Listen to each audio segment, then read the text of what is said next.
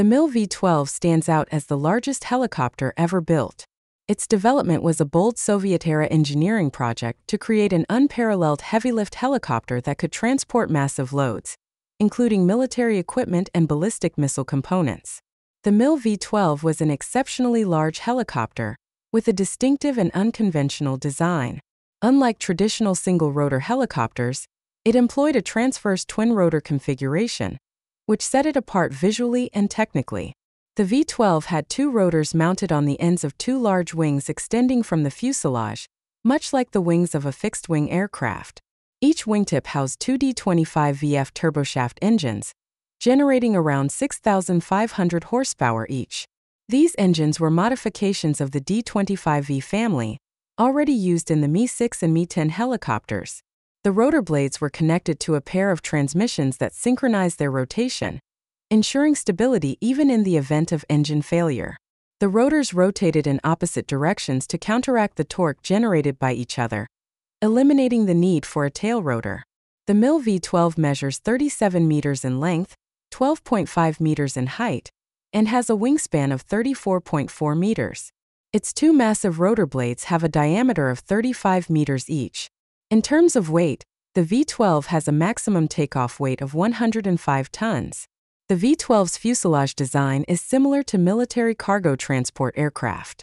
It spans 28.15 meters in length with a width and height of 4.4 meters. This allowed the helicopter to carry up to 196 passengers or military equipment, including parts of ballistic missiles.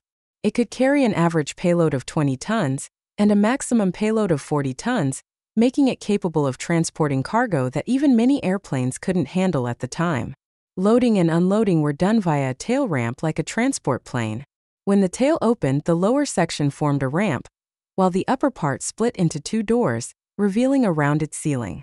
The ramp was supported by hydraulic stabilizers, preventing the helicopter from tipping backward during loading. The cargo bay also had built-in cranes and winches to facilitate loading and unloading. For oversized cargo, the V-12 could utilize an external sling system, which allowed it to carry heavy machinery, construction materials, or military vehicles. The V-12 wing was an unusual feature for a helicopter. It widens and rises towards the tips, enhancing the aerodynamics and ensuring safe rotor operations. The wing was reinforced with a metal truss structure.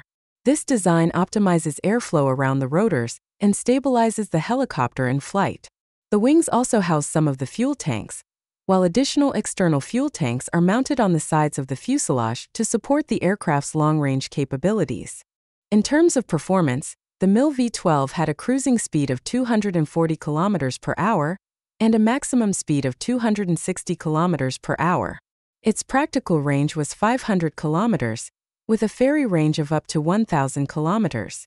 The helicopter could operate at a service ceiling of 3,500 meters, which was considered adequate for most missions, though higher altitudes were unnecessary since the helicopter wasn't intended to operate in high mountainous areas. The MiL-V-12 set several records during its testing phase in 1969. It lifted 31,030 kilograms to a height of 2,951 meters. In another flight, it lifted 44,205 kilograms to a height of 2,255 meters. These records stood for over a decade, eventually being surpassed by the Mi-26 in 1982, which lifted 56.7 tons. Despite its impressive performance, the V-12 program was cancelled in 1974. The Soviet military deemed the helicopter too complex and expensive for mass production. Additionally, by the 1970s, airplanes had taken over many heavy lifting tasks the V-12 was designed for, and the military's need for deploying ballistic missiles by helicopter had diminished.